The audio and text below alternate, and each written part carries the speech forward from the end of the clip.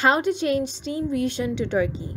Hi guys, this is Alana from Create, Login and Delete. So start by opening up the Steam website or the Steam app. Make sure you have logged into your account. Now click on this account name and here you want to click on account details.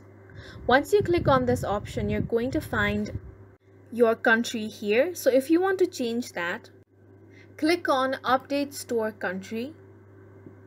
Now here you want to click on Contact Steam Support. Once you click on this option, here you can go through all of this and now click on Contact Team Support.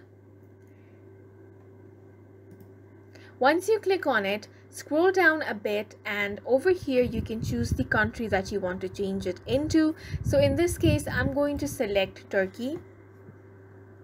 Now, once you have selected the correct country or the region, you here want to write the description. So you just want to write that you have entered the wrong country or region by mistake and you want it to get corrected.